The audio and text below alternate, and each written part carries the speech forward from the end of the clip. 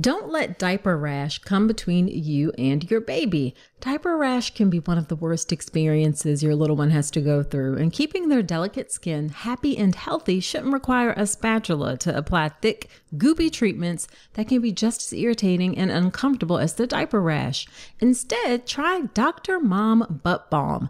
Dr. Mom Butt Balm is a pediatrician-approved skin protectant, free of dyes, preservatives, and zinc oxide. It was developed by a mom who is also a doctor when she couldn't find any traditional products that worked for her baby's persistent diaper rash.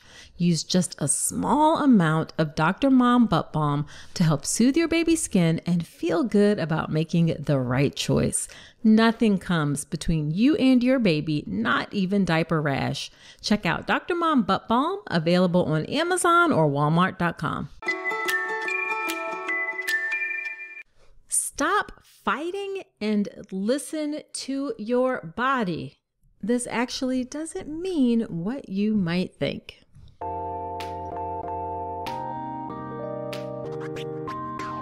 Welcome to the All About Pregnancy and Birth podcast. If you're having a baby in the hospital, you are giving birth in a system that too often takes away power from women over what happens in their own bodies. I'm Dr. Nicole Calloway Rankins, a practicing board-certified OBGYN who's had the privilege of helping well over 1,000 babies into this world. I've been a doctor for over 20 years, and I'm here to help you take back your power, advocate for yourself, and have the beautiful pregnancy and birth that you deserve. This podcast is for educational purposes only, and it's not a substitute for medical advice. Check out the full disclaimer at drnicolerankins.com/disclaimer. Now let's get to it. Hello there. Welcome to another episode of the podcast. Whether this is your first time listening or you've been here before, thank you for spending some time with me today. This is a Thursday short episode. These episodes are about 10 minutes each. I release them on Thursdays, and in these episodes, I answer listener questions, share interesting stories from my work, or just share what's on my mind. And today, I want to share a couple of really important things with you. One is you don't have to fight for your birth, and the second is listen to your body means listen to your body. Now, let me expand on what I mean about that. A lot of social media, and even I've said this before, is this concept of you feel like you have to really fight for your birth. And I understand that need to fight. The U.S. system is one that too often takes away power from women over what happens in their own bodies. Can very often take a patriarchal, do what I say, do approach to birth. It can also be racist or treat people in different ways based on a number of factors. And because of that, you feel the need, and understandably so, to advocate for yourself. And that can lead to thoughts of feeling like, I got to go in here and fight for my birth. And I see this with people coming into the hospital, like almost with their fist up, like I'm about to square up with these doctors, with these nurses in this hospital today. Okay. Because what y'all are not going to do is mess with me, kill me, or whatever during my labor and birth experience. And again, I 1000% get that. There's some basis for that based on the way that folks are treated within the system. However, fighting is not the energy that you want in your birth. Fighting is not conducive to your body relaxing. It's not conducive to getting in harmony with the process of birth. As a matter of fact, fighting, which is often closely related to fear, that can really slow down birth. Indeed, in nature, for mammals, if they are confronted by something where they need to be ready to defend themselves during the birth process, or they're scared, labor will literally stop. And all of your energy, or all of that energy, gets put towards fighting. Okay. So fighting is not the energy that you want for your birth. Here is what you need to do instead of going into it with this, I got to fight for my birth. Here's what you need to do instead. One is make a birth plan. A birth plan is a great way to lay out the things that you want for your birth experience. And the most important piece actually of a birth plan is discussing it during prenatal visits, when things are calm, when you're not in the middle of labor. And when you discuss it during those visits, you will know well in advance what to expect from your doctors, from the hospitals. You will know whether or not they align with what you want for your birth. And if they don't align with what you want for your birth, then you have an opportunity to find a different place or space to give birth, or you have time to really prepare. Maybe you really have a couple of advocates with you. Maybe you decide to get a doula. So instead of just this, I'm going to go into the hospital fighting, start by that prep during the prenatal visits and having to avoid fighting altogether. That starts with making a birth plan and discussing it during prenatal visits. You can check out my free birth plan class at drnicolerankins.com/birth plan, where you can learn how to make a birth plan the right way. Okay, the next thing you need to do is give people a chance to show whether or not they support you and whether or not they are on your side. There are actually a lot of great doctors and hospitals out there, okay? There really are. People do have some great experiences giving birth. Did you know that 95% of pregnant women are not getting their recommended daily intake of key omega-3s?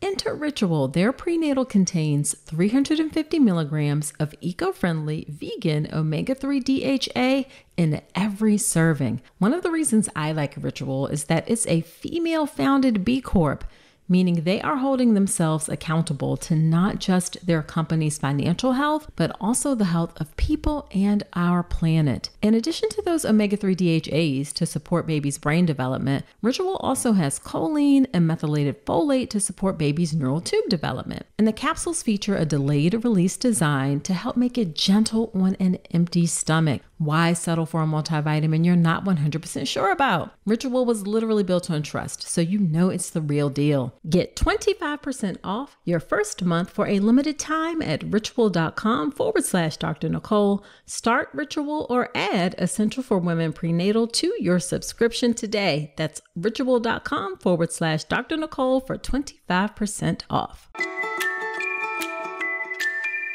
So instead of going in and automatically assuming that you got to fight, you got to have those fists up, that is, about to be on and popping in the hospital, give people a chance to show you where they stand. I feel like I happen to work at a hospital that's really supportive of folks. And when you come in with that fighting energy off the bat, it doesn't really necessarily set a great tone. Think about it if someone came at you that way, this sort of fighting energy. So give people a chance to show you whether or not they support you. Now, of course, if things start going sideways and people aren't doing the things that they should be doing to center you in your birth experience, to support you, to take care of you and your baby physically, emotionally, all of those things, and yeah, it is time to fight. It is time to advocate for yourself. It is time to take it up a notch. But start from that place of people being able to show you whether or not they support you. And along with that is, instead of that energy of fighting or that adversarial stance from the beginning, start from a place of trying to connect on a human level. Doctors and nurses, we are actually humans, and sometimes we need to be reminded of our humanity and that the people we care for are humans as well. Living beings with feelings, with emotions, desires, with fears. We need to be reminded of that because we get beat down or burnt out at the system that sometimes requires too much of us or asks too much of us, too many patients, not enough time, all of those things. So say things like, hey, doc, exams are really painful for me, so I would like to limit them if possible.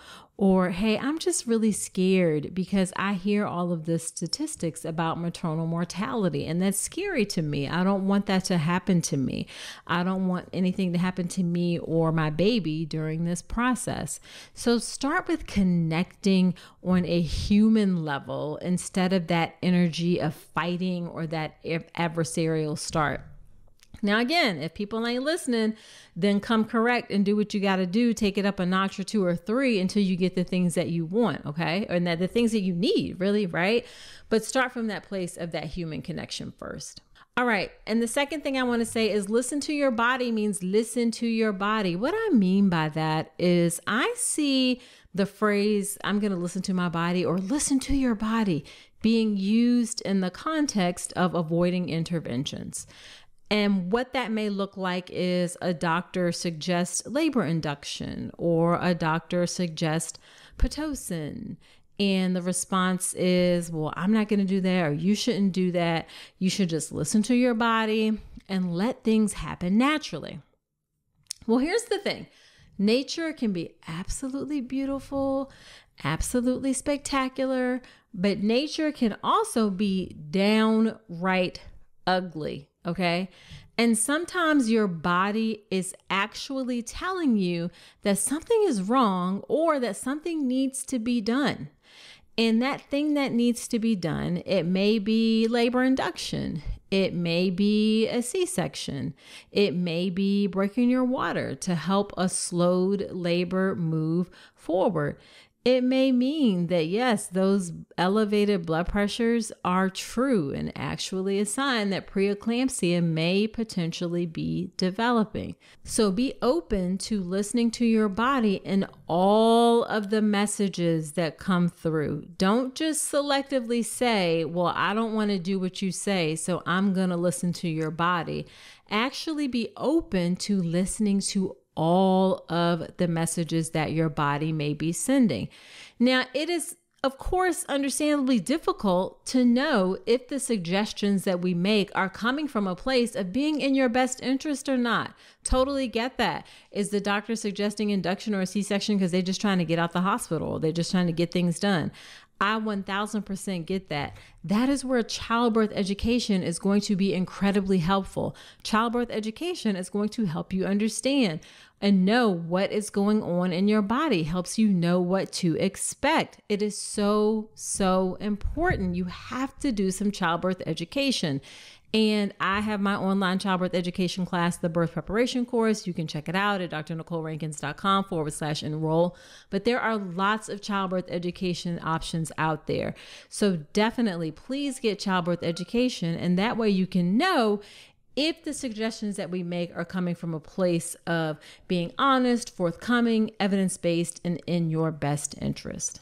All right, so there you have it. Be sure to subscribe to the podcast. That's the only way you're going to get notified about these Thursday episodes. And I would so appreciate it if you leave me an honest review in Apple Podcast. Helps the show to grow, and I do shout outs from those reviews as well. So that's it for this episode. Do come on back next week and remember that you deserve a beautiful pregnancy and birth.